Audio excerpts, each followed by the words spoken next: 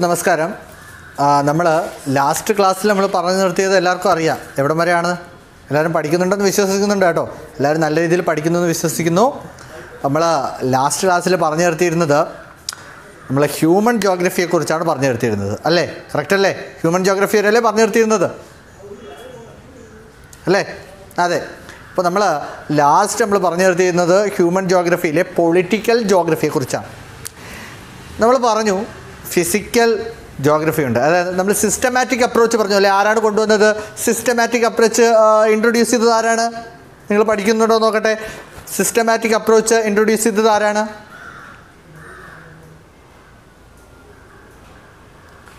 Very good, Alexander von Humboldt. Very good, very good. Alexander von ഹംബോൾട്ടാണ് എന്ത് ചെയ്ത് കൊണ്ടുവന്നത്?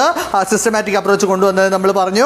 പക്ഷേ സിസ്റ്റമാറ്റിക് അപ്രോച്ചിൽ നമ്മൾ 3 സബ് ഡിവിഷൻസ് ജോഗ്രഫി പഠിക്കുന്നതിനായിട്ട് 2 അപ്രോച്ചുകളുണ്ട്. ഒന്ന് സിസ്റ്റമാറ്റിക് അപ്രോച്ച് ഉണ്ട്, 2 റീജിയണൽ അപ്രോച്ച് ഉണ്ട്. അതിൽ ഒന്നാമത്തെ സിസ്റ്റമാറ്റിക് അപ്രോച്ച് കൊണ്ടുവന്നത് നമ്മൾ പറഞ്ഞു അലക്സാണ്ടർ വോൺ ഹംബോൾട്ടാണെന്ന് പറഞ്ഞു. അങ്ങനെയാണെങ്കിൽ റീജിയണൽ അപ്രോച്ച് കൊണ്ടുവന്നത് ആരാണ്? റീജിയണൽ അപ്രോച്ച് കൊണ്ടുവന്നത് വെരി ഗുഡ്, കാൾ റിട്ടർ. അദ്ദേഹത്തിൻ്റെ പേരെന്താണ്?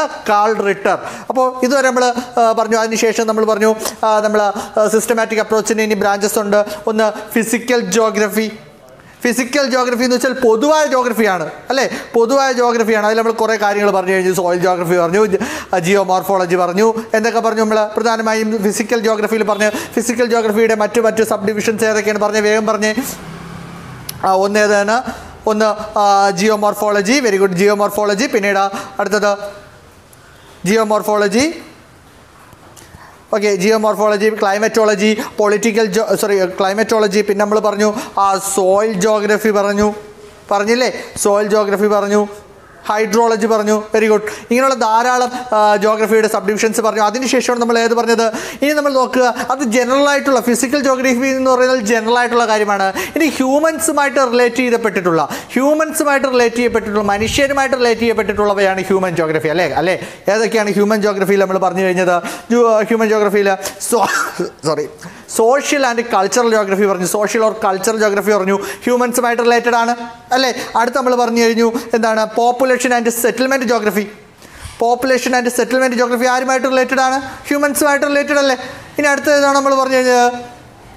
അടുത്തത് എക്കണോമിക് ജോഗ്രഫി, ഹ്യൂമൻസിൻ്റെ എക്കണോമിക് ആക്ടിവിറ്റീസുമായി ബന്ധപ്പെട്ട ജോഗ്രഫി, എക്കണോമിക് ജോഗ്രഫി പറഞ്ഞു. അടുത്തത് ഹിസ്റ്റോറിക്കൽ ജോഗ്രഫി പറഞ്ഞു. പറഞ്ഞില്ലേ? ഹിസ്റ്റോറിക്കൽ ജോഗ്രഫി പറഞ്ഞു. എന്താണ് ഹിസ്റ്റോറിക്കൽ? ഒരു പ്രദേശത്തിന് ഹിസ്റ്റോറിക്കൽ പരമായി വന്ന ചേഞ്ചസിനെ കുറിച്ച് നമ്മൾ പഠിക്കുന്നതാണ് ഹിസ്റ്റോറിക്കൽ ജോഗ്രഫി എന്ന് നമ്മൾ പറഞ്ഞു. പൊളിറ്റിക്കൽ ജോഗ്രഫി എന്ന് പറഞ്ഞു. 2 രാജ്യങ്ങൾ തമ്മിലുള്ള പൊളിറ്റിക്കൽ കോൺസ്റ്റിറ്റ്യുവൻസീസും അവർ തമ്മിലുള്ള ബന്ധങ്ങളും തമ്മിൽ പഠിക്കുന്നതാണ് നമ്മൾ ഏതെന്ന് പറഞ്ഞു. ബൗണ്ടറീസ് എന്നിവ നമ്മൾ ഏതിൽ ഉൾപ്പെടുത്തി പഠിച്ചു? പൊളിറ്റിക്കൽ ജോഗ്രഫിയിൽ ഉൾപ്പെടുത്തി പഠിച്ചു. തീർന്നില്ല. ഇനിയാണ് ജോഗ്രഫിയിലെ അതായത് നമ്മുടെ സിസ്റ്റമാറ്റിക് അപ്രോച്ചിലെ ഏറ്റവും അവസാനത്തെ ഡിവിഷനായ ബയോ ജോഗ്രഫി പറയാൻ പോകും. ബയോ ജോഗ്രഫിക്കും കുറച്ച് സബ് ഡിവിഷൻസ് ഉണ്ട്. അതിന് മുമ്പായിട്ട് എന്താണ് ബയോ ജോഗ്രഫി നമുക്ക് എന്ത് ചെയ്യാം? പഠിക്കാം. അതിന് മുമ്പായി എല്ലാവരിലും ടെക്സ്റ്റ് ഉണ്ടല്ലോ. ഹോംവർക്ക് ഉണ്ടായിരുന്നു. അനഘ പറയുകയാണ് ഹോംവർക്ക് ഉണ്ടായിരുന്നു. എന്താണ് ഹോംവർക്ക്? എന്തായിരുന്നു ഹോംവർക്ക്? എന്തായിരുന്നു?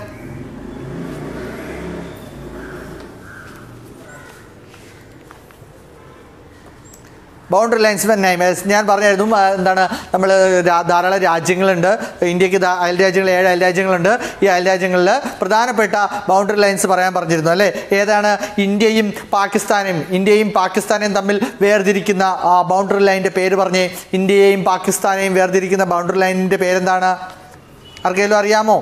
ഇന്ത്യയും പാകിസ്ഥാനെയും തമ്മിൽ വേർതിരിക്കുന്ന ബൗണ്ടറി ലൈനാണ് റാഡ്ക്ലിഫ് ലൈൻ. Very good. ഏതാണ്? Radcliffe line. ഇന്ത്യയെയും പാകിസ്ഥാനെയും വേർതിരിക്കുന്നത് റാഡ്ക്ലിഫ്. ഇന്ത്യയെയും ശ്രീലങ്കയെയും തമ്മിൽ വേർതിരിക്കുന്നതാണെങ്കിലോ? ഇന്ത്യയും ശ്രീലങ്കയും തമ്മിൽ വേർതിരിക്കുന്നതാണ് അതിൻ്റെ പേര് നമുക്കറിയാം. ഇന്ത്യയും ശ്രീലങ്കയും തമ്മിൽ വേർതിരിക്കുന്ന ഏതാണ്? യെസ്, അതൊരു സ്ട്രെയിറ്റ് ആണ് കേട്ടോ. അത് സ്ട്രെയിറ്റ് ആണ്. അത് കടലിടുക്കെന്ന് പറയും. അതിൻ്റെ പേരാണ് പാക് സ്ട്രെയിറ്റ്. പാക് കടലിടുക്ക്. അതിൻ്റെ പറയുന്നു പാക് സ്ട്രെയിറ്റ് അല്ലെങ്കിൽ പാക് കടലിടുക്കെന്ന് പറയുന്നു. ഇനി ഇന്ത്യയെയും ചൈനയും തമ്മിൽ വേർതിരിക്കുന്നതാണെങ്കിലോ? ഇന്ത്യയും ചൈനയും തമ്മിൽ വേർതിരിക്കുന്നതാണ്. Very good, McMahon line. അതിന് പറയുന്ന പേരാണ് മക്മോഹൻ ലൈൻ. Very good. നിങ്ങൾ ഇങ്ങനെ ഇത്രയേ ഉള്ളൂ കാര്യങ്ങൾ. ജോഗ്രഫിയൊക്കെ ഇത്രയേ ഉള്ളൂ. നിങ്ങൾ എന്ത് ചെയ്യുക, നൈസ് എന്ത് ചെയ്ത് ചെറുതായിട്ട് വീട്ടിലൊക്കെ പോയിരുന്ന എന്ത് ചെയ്യുക, ഇതേ കണക്ക് GK പറയുന്ന കാര്യങ്ങളും അതും കൂടി കൂട്ടിച്ചേർത്ത് പഠിച്ചു കഴിഞ്ഞാൽ ജോഗ്രഫി വളരെ സിമ്പിളാണ്. നിങ്ങൾ നല്ല രീതിയിൽ റെസ്പോൺസ് ചെയ്യുന്നുണ്ട്, നല്ല രീതിയിൽ പഠിക്കുക, നിങ്ങൾക്ക് നല്ല മാർക്ക് കിട്ടും. ജോഗ്രഫിയെ സംബന്ധിച്ചിടത്തോളം നിങ്ങൾക്ക് യാതൊരുവിധ ടെൻഷനും ഉണ്ടാവേണ്ട കാര്യമില്ല. ഓക്കെ, നമുക്ക് പാഠഭാഗങ്ങളിലേക്ക് കടക്കാം. ഓക്കെ,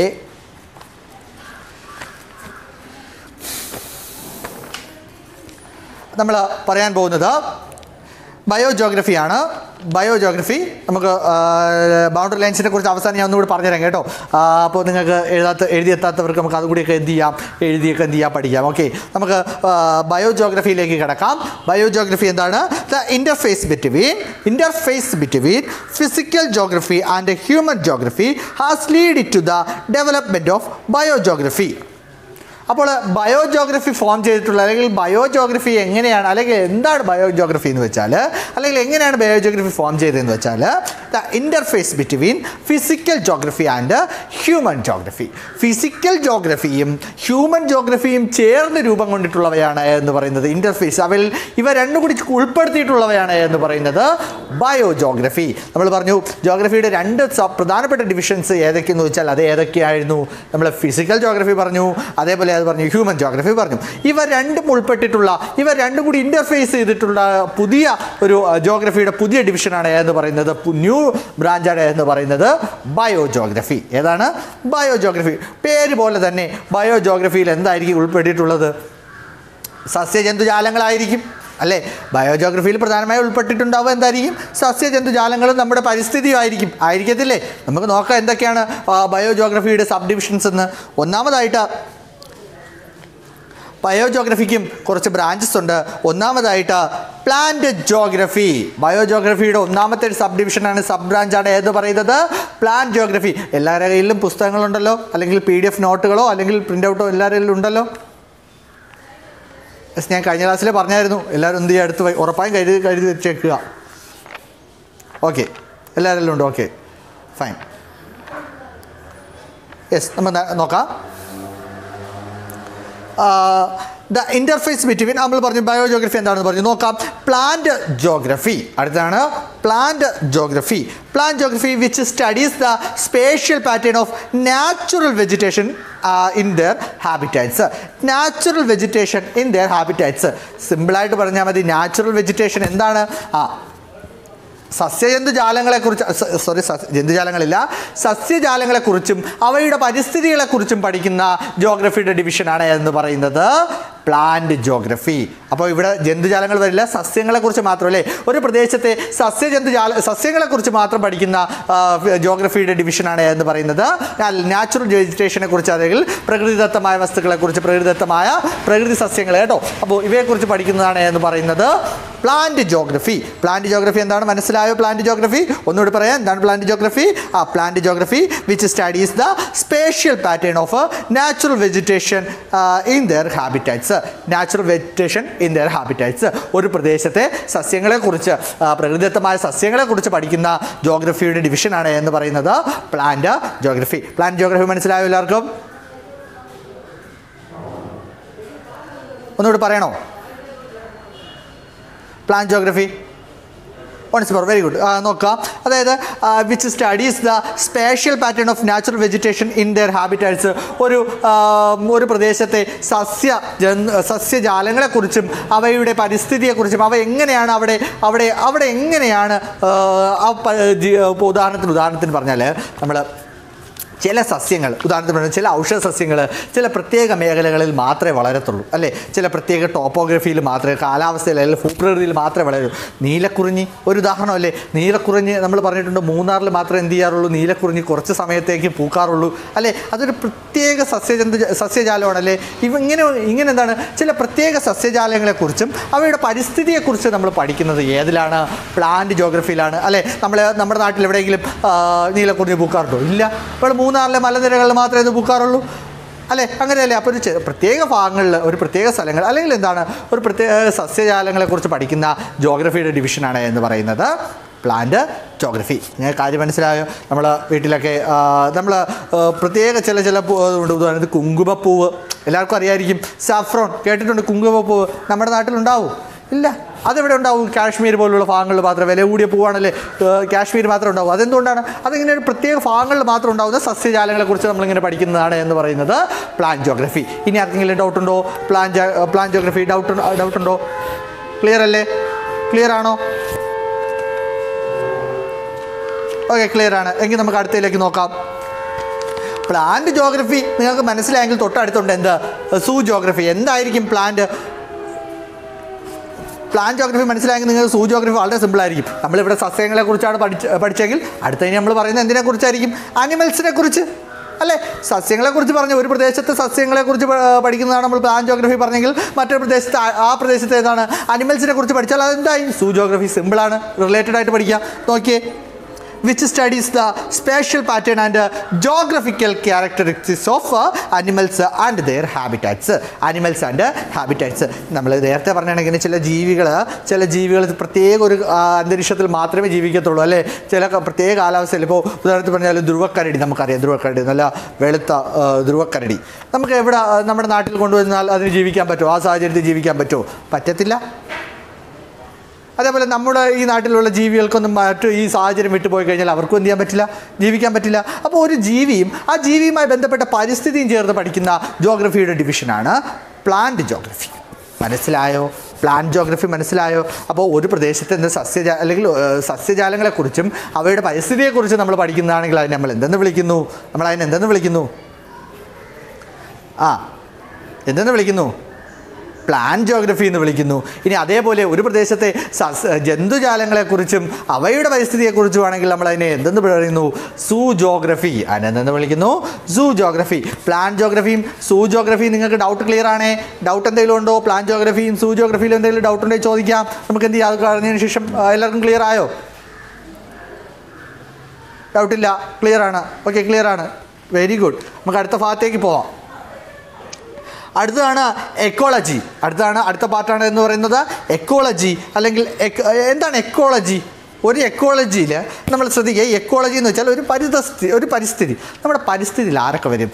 ജന്തുക്കൾ വരൂലേ? അതേപോലെ അല്ലെങ്കിൽ സസ്യങ്ങൾ വരും. ഉദാഹരണത്തിന് പറഞ്ഞാൽ സസ്യങ്ങളെ ആഹാരമാക്കുന്ന ജീവികളുണ്ട്, സസ്യഫുക്കുകളുണ്ട്. അവയെ ആഹാരമാക്കുന്ന ആരുണ്ട്? അനിമൽസ് ഉണ്ട്. മാംസഫുക്കുകളായ അനിമൽസ് ഉണ്ട്. നമ്മൾ പറഞ്ഞിട്ടുണ്ടല്ലേ, വെജും നോൺ വെജും അല്ലേ? അങ്ങനെ ആലോചിക്കുക. സസ്യങ്ങളെ കഴിക്കുന്ന സസ്യങ്ങളുണ്ട്, ആ സസ്യങ്ങളെ ആഹാരമാക്കുന്ന ജീവികളുണ്ട്, ആ സസ്യങ്ങളെ ആഹാരമാക്കുന്ന ജീവികളെ ആഹാരമാക്കുന്ന മറ്റ് അനിമൽസ് ഉണ്ട്. ഇതെല്ലാം കൂടി കൂടിച്ചേർന്നാണ് ഒരു എക്കോളജി, ഒരു എക്കോസിസ്റ്റം തന്നെയല്ലേ? എക്കോസിസ്റ്റം അങ്ങനെയല്ലേ? ആണ്. അപ്പോൾ അവയെക്കുറിച്ച് പഠിക്കുന്നതായിരിക്കാം എക്കോളജി. നമുക്ക് എന്താണെന്ന് നോക്കാം. Ecosystem deals with the scientific study of ശാസ്ത്രീയമായ സ്റ്റഡിയാണ് scientific study of habitats characteristics of species. നമ്മുടെ ഒരു ഫുഡ് ചെയിൻ, അത് കറക്റ്റ് പറഞ്ഞാൽ ഫുഡ് ചെയിൻ തന്നെയാണ് അല്ലേ? ഒരു സ്പീഷീസ്, അതായത് നമ്മൾ പറഞ്ഞ അനിമൽസിനെയും പ്ലാന്റ്സിനെയും നമ്മൾ ഈ പ്ലാന്റ്സിനെയും അതിനെ ഇൻ്റർലേറ്റ് ചെയ്തിട്ടുള്ള അനിമൽസിനെയും എല്ലാത്തിനെയും കുറിച്ച് നമ്മൾ എന്ത് ചെയ്യുന്നു? ഒരു സയൻറ്റിഫിക് ആയിട്ട് സ്റ്റഡി നടത്തുന്നു. ഈ സയൻറ്റിഫിക് സ്റ്റഡിയാണ് നമ്മൾ എന്തെന്ന് വിളിക്കുന്നത്? എക്കോളജി എന്ന് പറയുന്നത്. ഈ സയൻറ്റിഫിക് സ്റ്റഡിയാണ് നമ്മൾ എന്തെന്ന് വിളിക്കുന്നത്? എക്കോളജി എന്ന് പറയുന്നത്. കറക്റ്റ് പറഞ്ഞാൽ അത് തന്നെയാണ് ഫുഡ് ചെയിൻ. നമ്മൾ ഫുഡ് ചെയിൻ എന്ന് പറഞ്ഞാൽ അത് കറക്റ്റ് അല്ലേ? അപ്പോൾ ഒന്നിനെ തിന്നപ്പെട്ടും കാണപ്പെടുന്നു അല്ലേ? ഈ ഒരു ഫുഡ് ചെയിനുമായി ബന്ധപ്പെട്ട ഒരു എക്കോസിസ്റ്റം. ഇതിൽ ഉദാഹരണത്തിന് പറഞ്ഞു കഴിഞ്ഞാൽ ഏതെങ്കിലും ഇപ്പോൾ ഒരു പ്രദേശത്തെ എന്താണ് സസ്യങ്ങൾ വളരെയധികം ഇല്ലാതായി കഴിഞ്ഞാൽ മറ്റേ ഇതുമായി റിലേറ്റ് ചെയ്തിട്ടുള്ള ജീവികളും ഇല്ലാതാവും. അതിനനുസരിച്ച് ഈ ഫുഡ് ചെയിൻ നശിക്കില്ലേ? അതിനൊക്കെ തന്നെയാണ് എക്കോസിസ്റ്റം എന്ന് പറയുന്നത്. നോക്കി, എന്താണ് ecology? Ecosystem deals with the scientific study of the habitats characteristics of our species. മനസ്സിലായോ? എക്കോസിസ്റ്റം മനസ്സിലായോ? ഓക്കെ, ക്ലിയർ ആണ്. ഓക്കെ, നമുക്ക് അടുത്ത പാർട്ടിലോട്ട് പോകാം. അടുത്തതാണ് എൻവയോൺമെൻറ്റൽ ജോഗ്രഫി. പേര് പോലെ തന്നെയാണ്, എൻവയോൺമെൻറ്റുമായി എന്തോ റിലേറ്റഡ് ആയിരിക്കും അല്ലേ? എന്തോ എൻവയോൺമെൻറ്റുമായി ബന്ധപ്പെട്ടതായിരിക്കും. നോക്കാം എന്താണെന്ന് നോക്കാം. Environmental geography concern a world over leading to the realization of environmental problems such as land gradation, അതേപോലെ pollution, and a concern of conservation has resulted in the introduction of new branch of geography. നമുക്ക് ഇതൊരു new branch of എന്താണ് ഡിവിഷനാണ്. സിമ്പിളായിട്ട് നമ്മൾ എത്രയൊന്നും പഠിക്കണ്ട, നമ്മൾ ഇത്രയും ആലോചിച്ചാൽ മതി. എന്താണ് നമ്മുടെ എന്തിനെക്കുറിച്ച്, നമ്മുടെ പൊല്യൂഷനെ കുറിച്ചൊക്കെ പഠിക്കുന്ന ജോഗ്രഫിയുടെ പ്രധാനപ്പെട്ട ഡിവിഷനാണ് എന്ന് പറഞ്ഞാൽ മതി. അങ്ങനെ അങ്ങ് പഠിച്ചാൽ മതി. ഏതെന്ന് പറയുന്നത് നമ്മുടെ എൻവയോൺമെൻറ്റൽ ജോഗ്രഫി. കാരണം നമ്മുടെ എൻവയോൺമെൻറ്റ് ധാരാളം പ്രോബ്ലംസ് നേരിടുന്നില്ലേ? ധാരാളം നമ്മൾ എന്ത് ചെയ്യുന്നു, നമ്മളറിയാം പ്ലാസ്റ്റിക്കുകൾ, അതേപോലെ പൊല്യൂഷൻസ്, പ്ലാസ്റ്റിക് കാരണം പൊല്യൂഷൻസ് ഉണ്ടാകുന്നു, നമുക്ക് വാട്ടർ പൊല്യൂഷൻ, ധാരാളം പൊല്യൂഷൻസ് ഉണ്ടാകുന്നില്ലേ? അതേപോലെ എന്തുണ്ടാകുന്നു? പൊല്യൂഷൻസ് മാത്രമാണോ? വേറെ എന്തൊക്കെയാണ് പ്രശ്നങ്ങൾ? നമ്മൾ എന്ത് ചെയ്യുന്നു, മരങ്ങൾ വെട്ടിമുറിക്കുന്നു അല്ലേ, അതൊരു പ്രശ്നമാണ്. അപ്പോൾ അവയൊക്കെ എന്ത് കൺസർവ് ചെയ്യേണ്ടതാണ്, സംരക്ഷിക്കേണ്ടതാണ്. നമ്മൾ പ്രകൃതി വിഭവങ്ങൾ വളരെയധികം എക്സ്പ്ലോയിറ്റ് ചെയ്യുന്നില്ലേ? നാച്ചുറൽ റിസോഴ്സസ് എക്സ്പ്ലോയിറ്റ് ചെയ്യുന്നു. ഇതിൻ്റെ ഫലമായിട്ട് ഇതൊക്കെ എന്തിന് കാരണമാവും? പൊല്യൂഷന് കാരണമാവും, അല്ലെങ്കിൽ കൺസർവേഷൻ നശിക്കുന്നതിന് കാരണമാവും.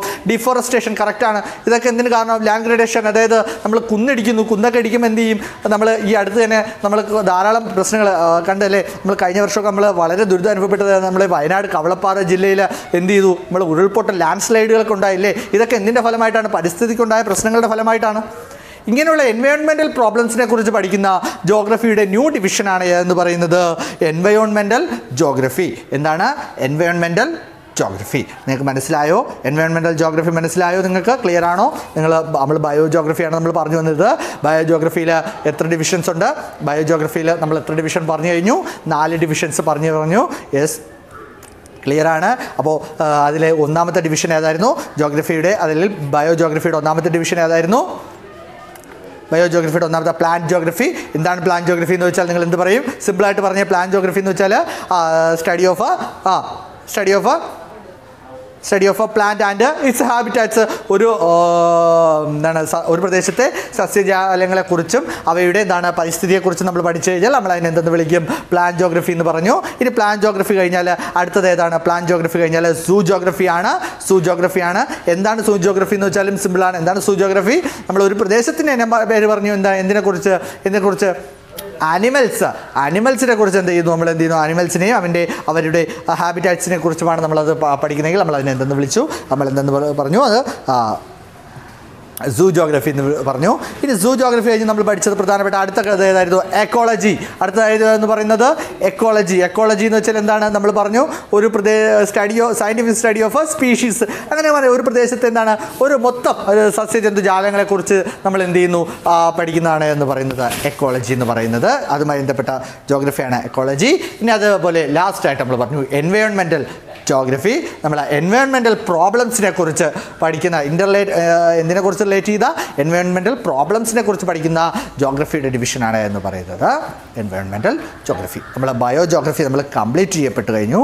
ഇനി നിങ്ങൾക്ക് എന്തെങ്കിലും ഡൗട്ട്സ് ഉണ്ടെങ്കിൽ എന്ത് ചെയ്യാം? നിങ്ങൾക്കിപ്പോൾ ചോദിക്കാം. ബയോ ജോഗ്രഫിയുമായി ബന്ധപ്പെട്ട് എന്തെങ്കിലും ഡൗട്ട്സ് ഉണ്ടെങ്കിൽ എന്ത് ചെയ്യുക? ചോദിക്കുക. ക്ലിയർ ആണെങ്കിൽ ഫുൾ ക്ലിയർ ആണോ? നിങ്ങൾ ക്ലിയർ അല്ലെങ്കിൽ ഉറപ്പായും പറയുക. ക്ലിയർ ആയില്ല സാർ, നമുക്ക് ഒന്നുകൂടി പറഞ്ഞു തരണം സാർ എന്ന് പറയുക. ഉറപ്പായും പറഞ്ഞു തരും നമുക്ക്. കാരണം നമ്മൾ പറഞ്ഞു കഴിഞ്ഞാൽ നമ്മൾ കുറച്ചേ പഠിച്ചിട്ടുള്ളൂ. ഇത് നമ്മുടെ 3ാമത്തെ ക്ലാസ്സാണ്. നമ്മൾ വളരെ കുറച്ച് പഠിച്ചിട്ടുള്ളൂ. പക്ഷേ നമ്മളിത് എല്ലാം വ്യക്തമാക്കിയാണ് നമ്മൾ പഠിച്ചിട്ടുണ്ടാവുക. എല്ലാ കുട്ടികൾക്കും മനസ്സിലായിട്ടുണ്ടാവുക എന്ന് തന്നെയാണ് വിശ്വസിക്കുന്നത്. ഇതുവരെ പറഞ്ഞതിൽ നിങ്ങൾക്ക് ഏതെങ്കിലും ഡൗട്ടുണ്ടോ? ക്ലിയർ ആണോ? മനസ്സിലാവുന്നുണ്ടോ?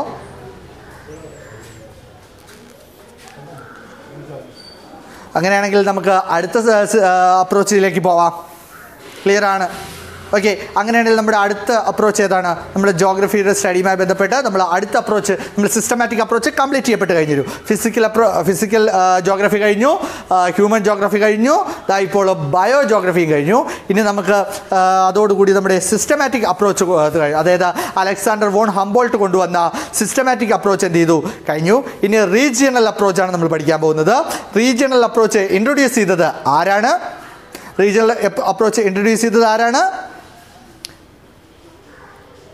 സിമ്പിളായിട്ട് പറഞ്ഞാൽ റീജിയണൽ അപ്രോച്ച് ഇൻട്രൊഡ്യൂസ് ചെയ്തത് കാൾ റിട്ടർ ആണ്. ആരാണ്? കാൾ റിട്ടർ ആണ്. ഏത് ഇൻട്രൊഡ്യൂസ് ചെയ്തത്? റീജിയണൽ അപ്രോച്ച് എന്ത് ചെയ്തത്, ഇൻട്രൊഡ്യൂസ് ചെയ്തത്. സിമ്പിളാണ്. നമ്മൾ ജനറൽ ജോഗ്രഫി ഉൾപ്പെട്ടിട്ടുള്ളത് ആലോചിക്കുക. ജനറൽ ജോഗ്രഫി ഉൾപ്പെട്ടിട്ടുള്ളത് ഏതിലാണെന്ന് ചോദിച്ചാൽ അത് ഏതിലാണ്? ജനറൽ ജോഗ്രഫി ഉൾപ്പെട്ടിട്ടുള്ളത് നമ്മുടെ സിസ്റ്റമാറ്റിക് അപ്രോച്ചിലാണ്. സിസ്റ്റമാറ്റിക് അപ്രോച്ചിൽ നമ്മൾ പഠിച്ചതെല്ലാം എന്താണ്? ജനറലായിട്ടുള്ള ജോഗ്രഫിയാണ്. നോക്കുക, ഹ്യൂമൻസ് ജനറലായിട്ടുള്ള ഏത് പോപ്പുലേഷൻ, അതേപോലെ ഏതൊക്കെയാണ് പോപ്പുലേഷൻസ്, സോയില്, അതേപോലെ ജിയോമോർഫോളജി, അങ്ങനെ തുടങ്ങിയ സാധാരണ നമ്മൾ പഠിക്കുന്ന എല്ലാ ജോഗ്രഫിക്കൽ ഡിവിഷനും നമ്മൾ പഠിച്ചത് ഇപ്പോൾ പഠിച്ചത് ഏതിലായിരുന്നു? ഹൈഡ്രോളജി തുടങ്ങിയ എല്ലാം നമ്മൾ പഠിച്ചത് സിസ്റ്റമാറ്റിക് അപ്രോച്ചിലാണ്. പക്ഷേ റീജിയണൽ അപ്രോച്ചിൽ എത്തുമ്പോൾ ചെറിയൊരു വ്യത്യാസമുണ്ട്. റീജിയണൽ അപ്രോച്ച് എന്ന് പറയുമ്പോൾ ഒരു പ്രത്യേക പ്രദേശത്തെ മാത്രം ജോഗ്രഫിയാണ് നമ്മൾ ഏതിൽ ഉൾപ്പെടുത്തുന്നത്? റീജിയണൽ അപ്രോച്ചിൽ ഉൾപ്പെടുത്തുന്നത്. എന്നാൽ സിസ്റ്റമാറ്റിക്കൽ അങ്ങനെയാണോ നമ്മൾ ഉൾപ്പെടുത്തിയത്? നമ്മൾ മൊത്തത്തിലെ കാര്യങ്ങളെല്ലാം ഉൾപ്പെടുത്തിയതാണ് എന്ന് പറയുന്നത് ഏത്? Systematic approach. പക്ഷേ റീജിയണൽ അപ്രോച്ച് എന്ന് വെച്ചാൽ പേരിൽ തന്നെയുണ്ട്. റീജിയണൽ എന്ന് വെച്ചാൽ പ്രാദേശികം എന്നാണ്. ഒരു പ്രദേശത്തെ മാത്രം ജോഗ്രഫിയെക്കുറിച്ച് നമ്മൾ പഠിക്കുകയാണെങ്കിൽ ആ അപ്രോച്ചിനെയാണ് നമ്മൾ എന്തെന്ന് വിളിക്കുക? Regional approach. ഒരു പ്രത്യേക പ്രദേശത്തെ മാത്രം, ഒരു ചെറിയ പ്രദേശത്തെ മാത്രമായിട്ട് നമ്മൾ എന്ത് ചെയ്യുന്നു? ജോഗ്രഫിക്കലായിട്ട് പഠിക്കുകയാണെങ്കിൽ നമ്മൾ അതിന് എന്തെന്ന് പറയുന്നു? Regional approach. ഡൗട്ടുണ്ടോ? ക്ലിയർ ആണോ? എങ്കിൽ നമുക്ക് ക്ലിയർ ആയെങ്കിൽ നമുക്ക് എന്ത് ചെയ്യാം? റീജിയണൽ അപ്രോച്ചിലേക്ക് പോവാം.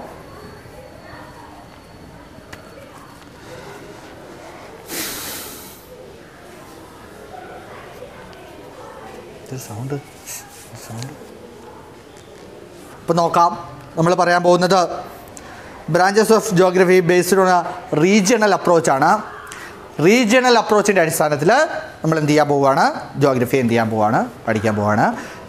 വളരെ വലുതായിട്ട്, അതായത് നമ്മളുടെ സിസ്റ്റമാറ്റിക് അപ്രോച്ച് പഠിച്ചതുപോലെ അത്ര വിശാലമായിട്ട് നമുക്ക് ഏത് പഠിക്കാനില്ല, റീജിയണൽ അപ്രോച്ച് പഠിക്കാനില്ല. വളരെ കുറച്ച് മാത്രമേ ഉള്ളൂ. ഘടകങ്ങൾ, പോയിന്റുകൾ ഏതൊക്കെയെന്ന് നോക്കുക. ഒന്നാമതായിട്ട് റീജിയണൽ സ്റ്റഡീസ്. റീജിയണൽ അപ്രോച്ചിന് നമുക്ക് എത്രയായിട്ട് തിരിക്കാം എന്ന് ചോദിച്ചാൽ അത് നമുക്ക് 4ആയിട്ട് തിരിക്കാം. എത്രയായിട്ട് തിരിക്കാം? റീജിയണൽ അപ്രോച്ചിന് നമുക്ക് എത്രയായിട്ട് തിരിക്കാം? 4ആയിട്ട് തിരിക്കാം. ഒന്നാമത്തേതാണ് എന്ന് പറയുന്നത് regional studies or area studies. Regional studies or area studies. എന്താണ് റീജിയണൽ സ്റ്റഡീസ്? നോക്കിയേ. Comprising macro, meso and micro regional studies.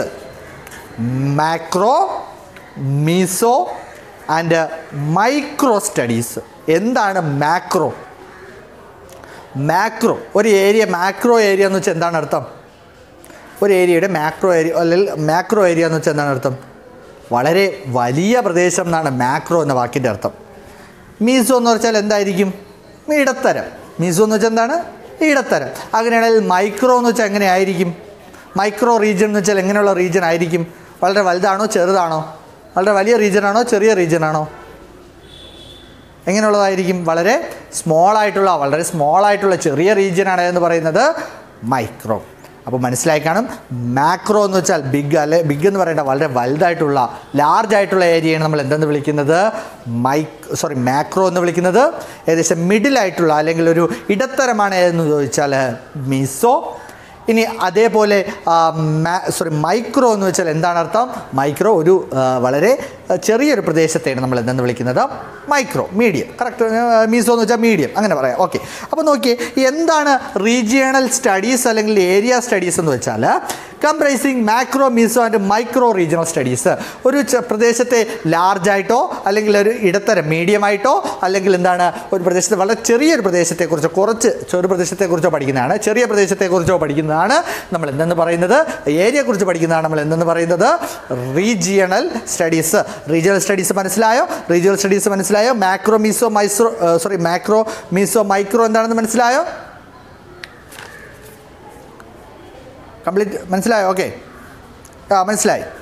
Yes. എങ്കിൽ നമുക്ക് രണ്ടാമത്തേക്ക് പോകാം. രണ്ടാമത്തെ റീജിയണൽ അപ്രോച്ചിൻ്റെ രണ്ടാമത്തെ പോയിൻ്റാണ് എന്ന് പറയുന്നത് റീജിയണൽ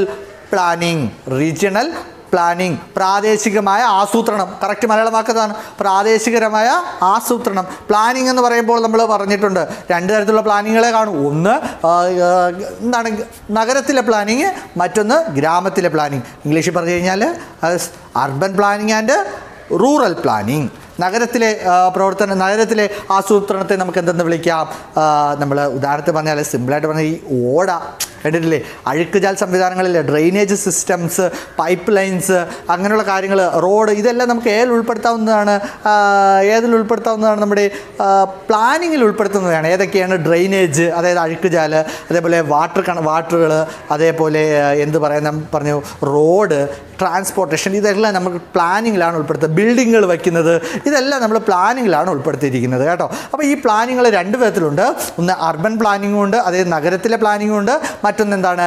ഗ്രാമത്തിലെ പ്ലാനിങ് ഉണ്ട്, അതായത് റൂറൽ പ്ലാനിങ് ഉണ്ട്. നോക്കാം എന്താണ് റീജിയണൽ പ്ലാനിങ് എന്ന് വെച്ചാൽ comprising country or rural and town or urban planning. അതായത് വിവിധ തരത്തിലുള്ള, അതായത് കൺട്രി എന്ന് പറയുമ്പോൾ രാജ്യവുമായി ബന്ധപ്പെട്ടത്, അതേപോലെ റൂറൽ ആൻഡ് ടൗൺ. അതായത് റൂറൽ ആൻഡ് ടൗൺ എന്ന് വെച്ചാൽ എന്താണ്? നഗരവും അല്ലെങ്കിൽ ഗ്രാമവും അല്ലെങ്കിൽ ടൗൺ പട്ടണവും, അല്ലെങ്കിൽ അർബൻ പ്ലാനിങ് അല്ലെങ്കിൽ നഗര ആസൂത്രണം എന്നിങ്ങനെ വിവിധ തരത്തിലുള്ള ആസൂത്രണത്തെക്കുറിച്ചാണ്, പ്ലാനിങ്സിനെ കുറിച്ചാണ് നമ്മൾ ഏതിൽ പഠിക്കുന്നത്? റീജിയണൽ പ്ലാനിങ്ങിൽ പഠിക്കുന്നത്. അടുത്തത് ഏതാണ്? അടുത്തത് റീജിയണൽ ഡെവലപ്മെൻറ്റ്. ഒരു പ്രദേശത്തിൻ്റെ ഡെവലപ്മെൻറ്റ്, പ്രാദേശികമായ ഒരു പ്രദേശത്തുണ്ടാകുന്ന ഡെവലപ്മെൻറ്റ്, വികസനത്തെക്കുറിച്ചാണെങ്കിൽ നമ്മൾ അതിനെ എന്തെന്ന് വിളിക്കും? Regional development. പേര് മാത്രം പഠിച്ചാൽ മതിയേ, അത് സിമ്പിളല്ലേ, പേര് മാത്രം പഠിച്ചാൽ മതി. ഓക്കെ. അടുത്ത ഏറ്റവും അവസാനത്തെ റീജിയണൽ അപ്രോച്ചിൻ്റെ ബ്രാഞ്ചാണ് എന്ന് പറയുന്നത് റീജിയണൽ അനാലിസിസ്. നമുക്ക് നോക്കാം റീജിയണൽ അനാലിസിസ് എന്താണെന്ന്. There are two aspects which are common to every discipline.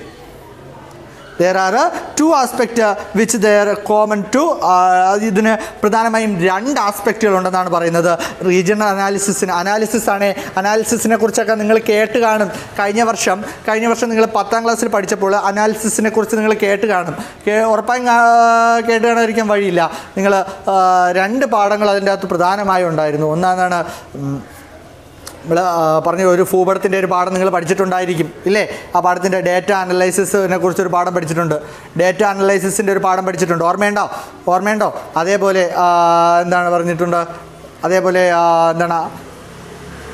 Ice in the sky എന്ന് പറഞ്ഞ് നിങ്ങളൊരു പാഠം പഠിച്ചിട്ടില്ലേ? Ice in the sky. അതേപോലെ പറഞ്ഞിട്ടുള്ളത് മാപ്പ് സ്റ്റഡിയെ കുറിച്ചൊരു പാഠവും പഠിച്ചിട്ടുണ്ട്. ഓർമ്മയുണ്ടായിരിക്കും. ഓക്കെ.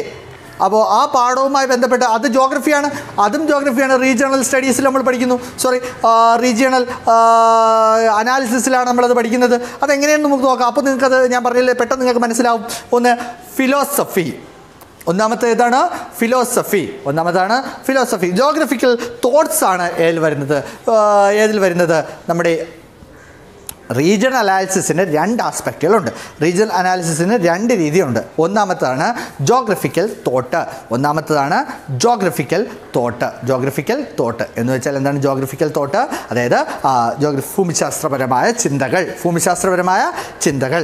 അതേപോലെ land and human interaction, human ecology. Land and human interaction.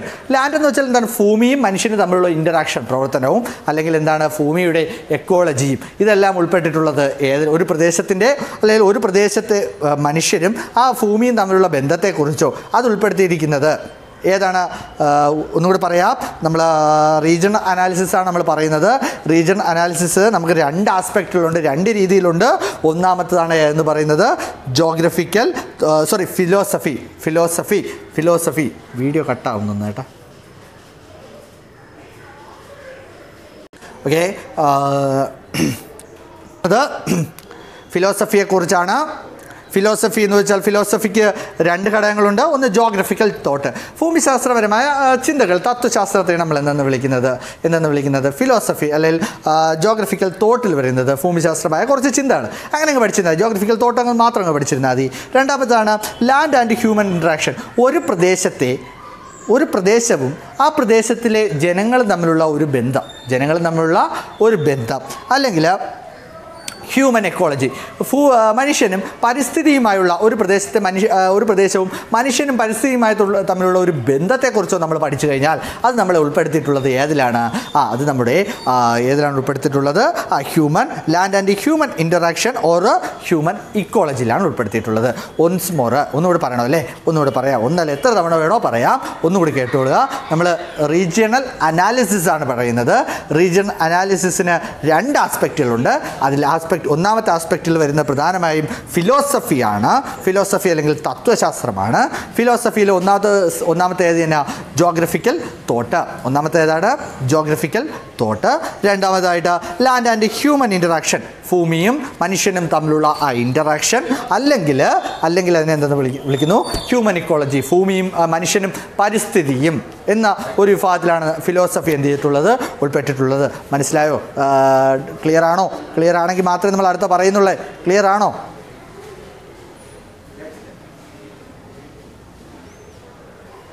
Clear ആണ്? വേറെ ഡൗട്ട്സ് ഇല്ല? ഓക്കെ, ക്ലിയർ ആണ്. ഓക്കെ, എങ്കിൽ നമുക്ക് ബാക്കി രണ്ടാമത്തെ ഭാഗം പോകാം. രണ്ടാമത്തെ ഭാഗം നിങ്ങൾക്ക് പഠിക്കാൻ വളരെ എളുപ്പമാണ്. നിങ്ങളത് പഠിച്ചിട്ടുള്ളതുകൊണ്ട് നിങ്ങളത് കേട്ടാൽ തന്നെ നിങ്ങൾക്കത് മനസ്സിലാവും. രണ്ടാമതാണ് methods and techniques. Methods and techniques എന്ന ഈ ആസ്പെക്റ്റിൽ ഉൾപ്പെടുത്തിയിട്ടുള്ളത് നിങ്ങൾ മുമ്പ് 10ാം ക്ലാസ്സിൽ പഠിച്ച കാര്യം തന്നെയാണ്. ഒന്നാമത് നോക്കിയേ, cartography including computer cartography. Cartography including computer cartography. Cartography എന്ന് പറയുന്നത്, ഇവിടെ ശ്രദ്ധിക്കുക, കാർട്ടോഗ്രഫി എന്ന വാക്കിൻ്റെ അർത്ഥം എന്താണ്? ഭൂപടങ്ങളെക്കുറിച്ചുള്ള പഠനത്തെയാണ് നമ്മൾ എന്തെന്ന് വിളിക്കുന്നത്? കാർട്ടോഗ്രഫി എന്ന് പറയുന്നത്. എന്തിനെക്കുറിച്ചുള്ള? മാപ്സിനെ കുറിച്ച്. Study of maps is known as cartography. Study of maps is known as cartography. അതായത് ഭൂപടങ്ങളെക്കുറിച്ച് നമ്മൾ പഠിക്കുന്നതാണ് എന്തെന്ന് പറയുന്നത്? കാർട്ടോഗ്രഫി. കഴിഞ്ഞ വർഷം നമ്മൾ പാഠത്തിൽ പറഞ്ഞു, നമ്മുടെ ഭൂമിയെ അക്ഷാംശ രേഖാംശ രേഖകളായിട്ട് തിരിച്ചില്ലേ? അക്ഷാംശ രേഖാംശ രേഖകളായിട്ട് തിരിച്ചു എന്ന് പറഞ്ഞു. അതിലെന്ത് പറഞ്ഞു? ഗ്രിഡ് റെഫറൻസ് നിങ്ങൾ പഠിച്ചില്ലേ? നിങ്ങൾ million ഷീറ്റാക്കി, million ഷീറ്റിനെ degree ഷീറ്റാക്കി, degree ഷീറ്റിനെ minute ഷീറ്റാക്കി എന്നൊക്കെ രീതിയിൽ നിങ്ങൾ പഠിച്ചു. ഓർമ്മയുണ്ടോ? അങ്ങനെ നിങ്ങൾ പഠിച്ചിട്ടില്ലേ? കഴിഞ്ഞ വർഷം നിങ്ങൾ പഠിച്ചതാണ്. ഗ്രിഡ് റെഫറൻസ് നിങ്ങൾ പഠിച്ചതാണ്. ഓർമ്മയില്ലേ? അതേപോലെ എന്ത് ചെയ്തു? നിങ്ങൾ നോർത്തിങ്സ് പഠിച്ചു, ഈസ്റ്റിങ്സ് പഠിച്ചു. നിങ്ങൾ അതിൻ്റെ വാല്യൂ കണക്കാക്കാൻ പഠിച്ചില്ലേ? നിങ്ങൾ ഒരു പ്രദേശത്ത് ഒരു കുളമോ ഒരു വീടോ അല്ലെങ്കിൽ എന്തോ ഒരു ആരാധനാലയമോ എന്തോ ഉണ്ടായിക്കോട്ടെ, അതിൻ്റെ പൊസിഷൻ എന്താണെന്ന് കറക്റ്റ് സംഖ്യകളിലൂടെ നോക്കി പഠിക്കാൻ നിങ്ങൾ പഠിച്ചില്ലേ? കോണ്ടൂർ ലൈൻസ് നിങ്ങൾ പഠിച്ചില്ലേ? ഒരു ഭൂപ്രദേശത്തിൻ്റെ ചരിവ്, പ്രദേശത്തിൻ്റെ രീതി, ഇതെല്ലാം നിങ്ങൾ കഴിഞ്ഞ വർഷം പഠിച്ചു. ഇതെല്ലാം മാപ്പ് മേക്കിംഗ് ആണ്, മാപ്പിനെ കുറിച്ചുള്ള സ്റ്റഡിയാണ്. അപ്പോൾ കാർട്ടോഗ്രഫി വന്നത് ഏതിലാണ്? കാർട്ടോഗ്രഫി വന്നത് മെത്തേഡ്സ് ആൻഡ് ടെക്നിക്സിലാണ്. Methods and ടെക്നിക്സിലാണ്. ഒന്ന് മനസ്സിലായോ? ക്ലിയർ ആണോ? ഒന്നാമത്തെ നോക്കുക, cartography including computer cartography. Clear ആണേ? ഡൗട്ടില്ലേ? ക്ലിയർ ആണ്? നമ്മൾ ആലോചിക്കുക, കഴിഞ്ഞ വർഷം പഠിച്ച കാര്യങ്ങൾ മുഴുവനാണ് ഏതിൽ വരുന്നത്? കാർട്ടോഗ്രഫിയിൽ വരുന്നത്. കാർട്ടോഗ്രഫി എന്ന് വെച്ചാൽ എന്താണ്? What you mean by cartography? എന്താണ് cartography? What you mean by cartography? Study of, വേഗം പറഞ്ഞേ. Study of maps. എന്തിനെക്കുറിച്ചുള്ള പഠനം? മാപ്സിനെ കുറിച്ച് നമ്മൾ പഠിച്ചു കഴിഞ്ഞാൽ അതിനെ നമ്മൾ എന്തെന്ന് വിളിക്കും? കാർട്ടോഗ്രഫി. നമ്മൾ പഠിച്ചിട്ടുണ്ട്, കഴിഞ്ഞ വർഷം പഠിച്ചിട്ടുണ്ട്. അതുകൊണ്ട് നമുക്ക് സിമ്പിളാണ് അല്ലേ? കമ്പ്യൂട്ടറിൻ്റെ സഹായത്തോടെ നമ്മൾ എന്ത് ചെയ്യാറുണ്ട്? ഇപ്പോൾ മാപ്പ് തയ്യാറാക്കുന്നുണ്ട്. അതുകൊണ്ടാണ് കമ്പ്യൂട്ടർ കാർട്ടോഗ്രഫി എന്ന് പറയുന്നത്. ഓക്കെ,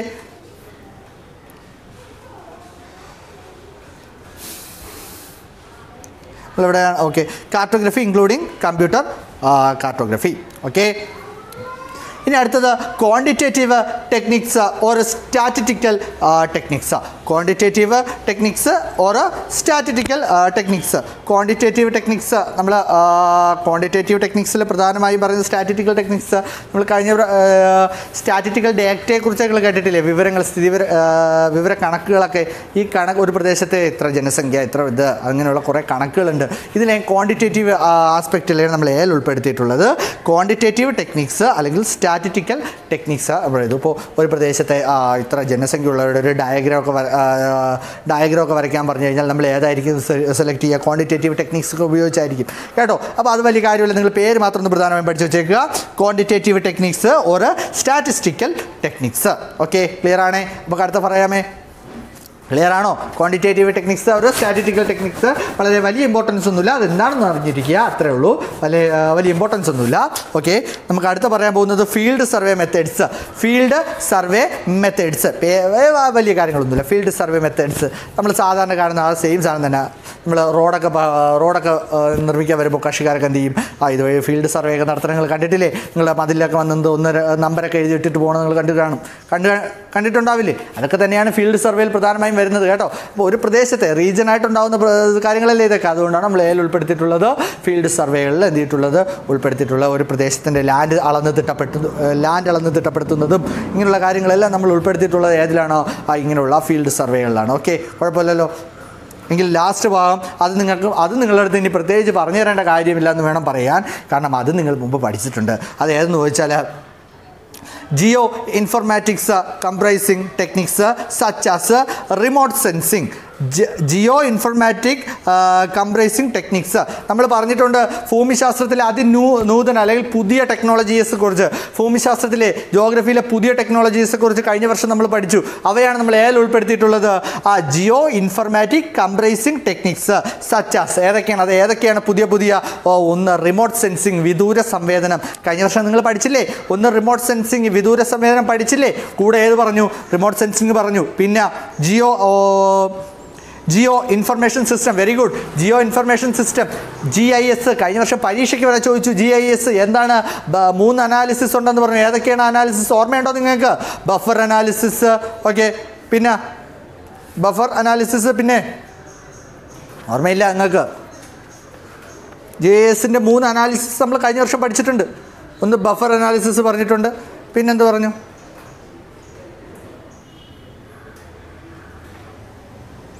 ഓക്കെ, കുഴപ്പമില്ല, അത് നിങ്ങൾ തന്നെ കണ്ടെത്തിക്കോളൂ. നമ്മൾ ബഫർ അനാലിസിസും അങ്ങനെയുള്ള കുറേ അനാലിസിസ് പഠിച്ചു. നിങ്ങൾ കഴിഞ്ഞ വർഷം പഠിച്ചതാണ്, അതൊക്കെ ഓർമ്മിക്കുക. ഓക്കെ, അതേപോലെ എന്താണ് GPS പറഞ്ഞു. GPS നമ്മൾ കഴിഞ്ഞ വർഷം പഠിച്ചില്ലേ? എന്താണ് GPS-ൻ്റെ ഫുൾ ഫോം എന്താണ്? GPS-ൻ്റെ ഫുൾ ഫോം എന്താണ്? Global positioning system. ആരാണ് ഇൻട്രൊഡ്യൂസ് ചെയ്തത്? USA, അമേരിക്ക കൊണ്ടുവന്ന ഗ്ലോബൽ പൊസിഷനിങ് സിസ്റ്റത്തെക്കുറിച്ച് നമ്മൾ കഴിഞ്ഞ വർഷം പഠിച്ചിട്ടുണ്ട്. ഇതെല്ലാം നമ്മൾ ഏതിലാണ് പഠിച്ചേ? നമ്മളിതാ ജിയോ ഇൻഫർമാറ്റിക് കംപ്രൈസിങ് ടെക്നിക്സിലാണ്.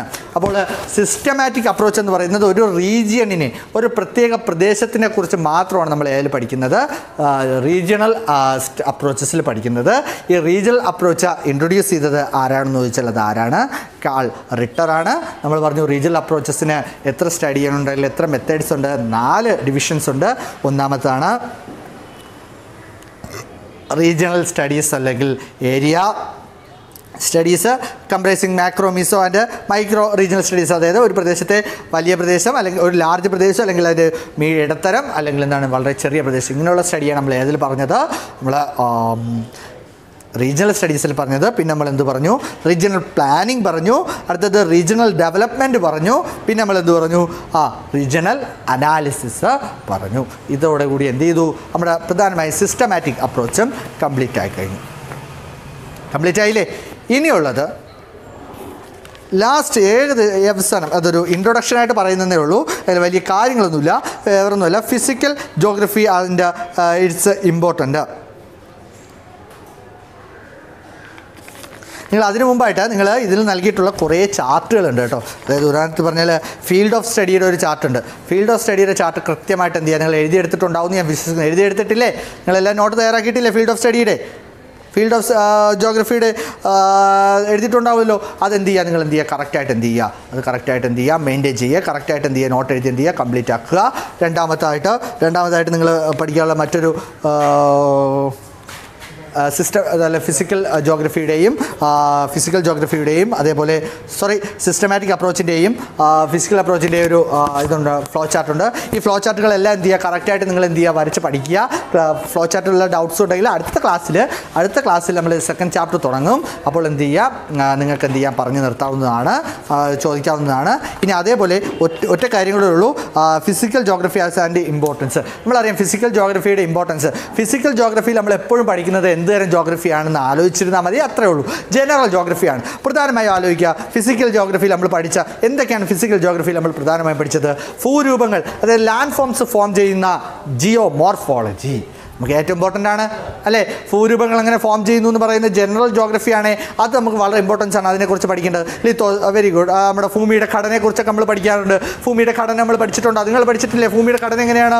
ഭൂമിക്ക് പ്രധാനമായും 4 ഘടനയുണ്ട്. ചിലതിൽ നമ്മൾ പറഞ്ഞിട്ടുണ്ട് 3 ഘടകങ്ങളെ ഉള്ളെന്ന് പറഞ്ഞിട്ടുണ്ട്. ഏതൊക്കെയാണ് ആ 3 ഘടകങ്ങൾ? 3 ഘടകങ്ങൾ എന്ന് പറഞ്ഞാൽ നിങ്ങൾ 4 ഘടകങ്ങളായിട്ട് തന്നെ പഠിക്കുക. ഒന്നാമത്തത് എർത്തിൻ്റെ സ്ട്രക്ചർ ചോദിച്ചാൽ ഏറ്റവും ടോപ്പിലുള്ളത് ഏതാണ്? എർത്തിൻ്റെ സ്ട്രക്ചറിൽ ഏറ്റവും ടോപ്പിലുള്ളത് ഏതാണ്? പറഞ്ഞേ, നിങ്ങൾക്കറിയില്ലേ?